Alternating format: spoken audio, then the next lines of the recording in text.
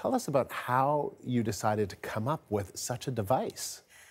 Well, as a physician and a surgeon training in Toronto, I've experienced a lot of encounters with these critically low birth weight infants. They are incredibly challenging patients, and of course they really profoundly affected me. The frustration of not being able to improve their outcomes with our conventional modalities of care that are currently available really was what led to the inspiration for the artificial womb. So how exactly does the device work from the moment the preemies are born?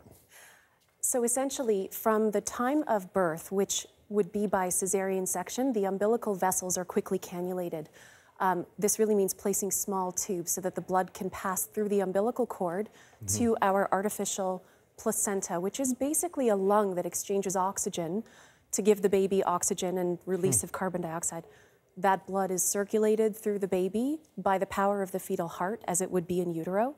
The umbilical cord is then clamped, and the babe is delivered into our fluid incubator for the remainder of the period of support, which is about 4 weeks. In the human context, that would bridge a 23-week gestation infant who has an expected survival of less than 10% to a 28-weeker with a very good chance for healthy long-term survival. I'm just going to ask our control room if we have photos of this device. Maybe we could show it and you could just talk us through it. Do we have those? Do we have those photos?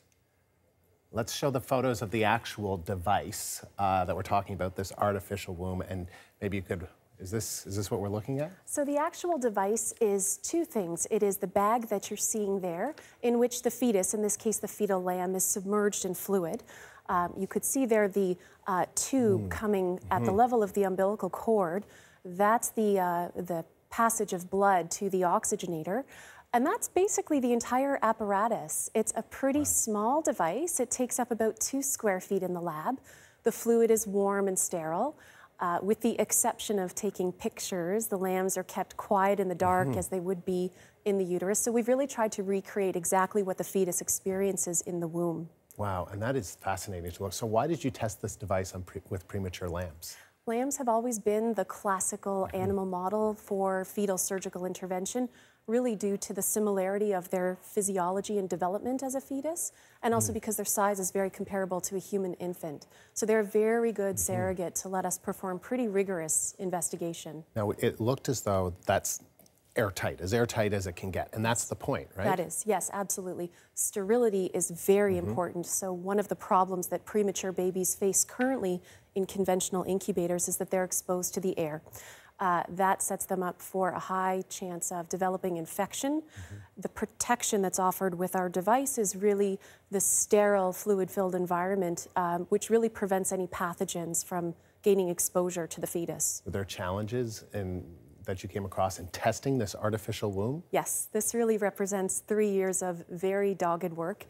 In the beginning, it was sort of just myself and my co-inventor, and this work really involved rolling out a sleeping bag and, camping out beside these lambs for weeks and weeks at a time while we moved through prototypes and identified the challenges and limitations that ultimately led to the device that we have presently.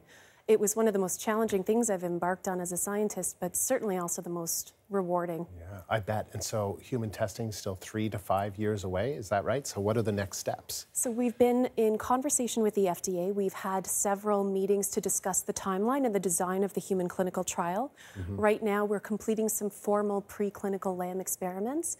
And our timeline, researchers are famously keen to overestimate, but we expect that 3 to 5 years is a reasonable timeline to begin trials in human infants. Dr. Partridge, it was good of you to take the time. Thank you very much. Pleasure. And that's Dr. Emily Partridge with me in the studio. She's a key member of the research team working on the artificial womb.